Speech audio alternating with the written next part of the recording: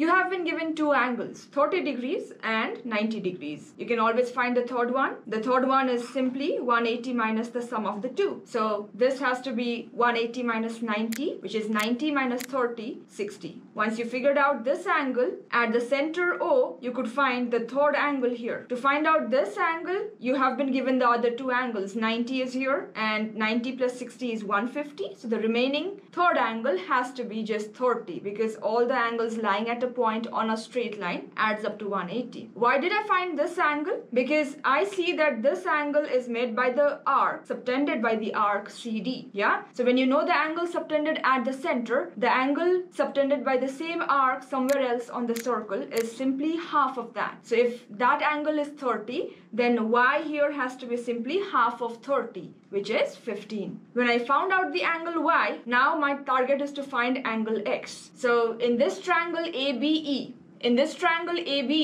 you clearly see that the angle E here is 90 because it's on a straight line, and on a straight line one of them is 90, then other has to be 90. And now you see you have almost all the angles to find x except for this. Now, if you look at this angle is subtended by the arc AD. The same arc AD is subtending the angle at the center, which is 90. So if at the center it's 90, then on the circle it has to be always half of that. So which gives me 45 degrees. Okay. Once I found out it is 45, the total angle at B has to be 45 plus 15. So the total here is simply the sum of 2, which is 60. And hence, to find the third angle, I would simply subtract the two angles that I have. So 60 plus 90 is 150. Removed from 180 gives me 30. This is how I would find the angles missing here.